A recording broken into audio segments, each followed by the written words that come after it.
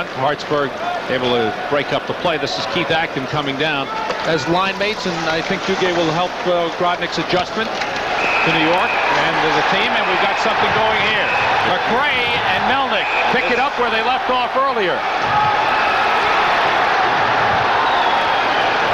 McRae, rough customer, getting a few good shots in there. Melnyk trying to hang with him. Ooh, this is a battle.